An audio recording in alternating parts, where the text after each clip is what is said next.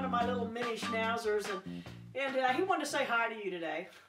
I'm thinking about prayer. Sometimes it takes God a long time to answer our prayers, and sometimes it happens that fast.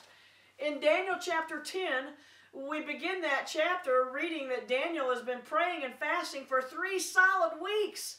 Suddenly an angel appears before him, and Daniel is so frightened that he falls down as though dead. In other words, he faints, and he's paralyzed with fear.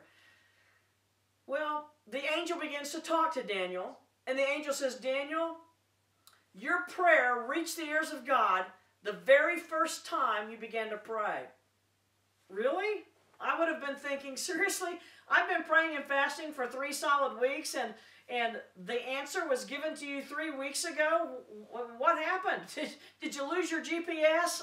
Why have I been waiting for 3 weeks? Why didn't you come earlier?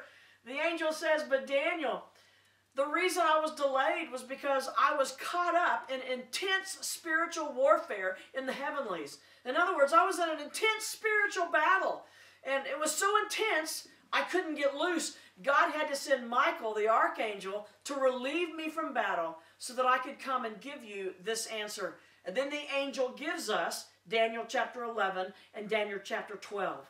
I say all that to encourage you. Don't grow weary in your praying. It may seem as though God has delayed his answer, but we don't have a clue what's going on in the heavenlies.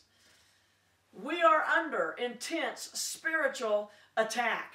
So when God's delays seem long, keep the faith, continue to pray, and don't grow weary in your praying. God has heard, and he will answer your prayer.